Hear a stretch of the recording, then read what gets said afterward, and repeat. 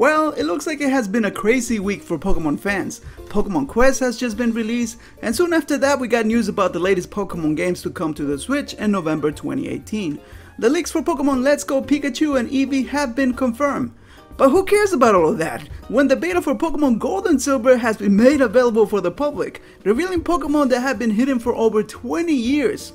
Talk about news.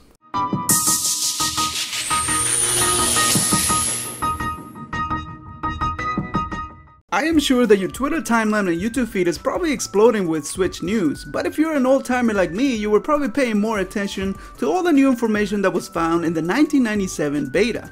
If you have not seen it, I'm leaving a link below so you can see all the Pokemon that did not make it to the final games or whose appearances were modified.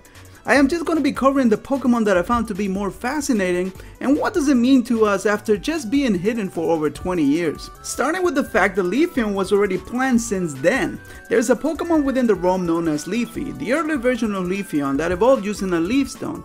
Leafeon was not released until the 4th generation, which makes me hope that some of the Pokemon that were not used in this beta might still have a chance to appear in future games.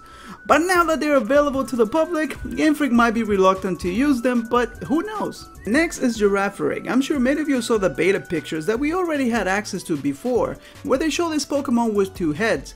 It was meant to be a dark normal Pokemon, but what I find fascinating is the fact that it seems to have had a pre-evolution simply known as twins. There is almost no information about this Pokemon, other than the fact that it would evolve into Girafarig at level 29.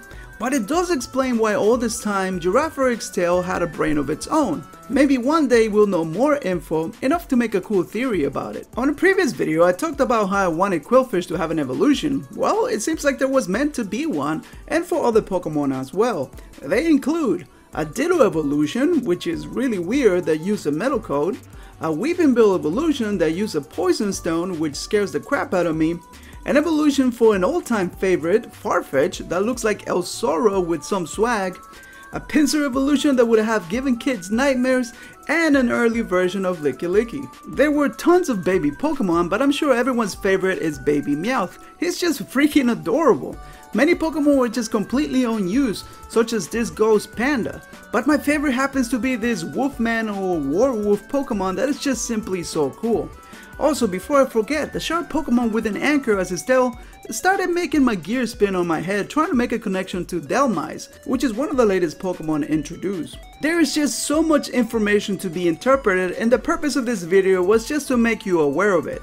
So there are many other Pokemon I did not cover, so make sure to check the link below so you can see them on your own if you haven't already. And if you're like me, you're probably gonna start making connections to other games. With that said, I'm gonna continue my research and use all of this info to bring you guys future Pokemon theories. Thank you so much for watching, and until next time, Pokemon fans.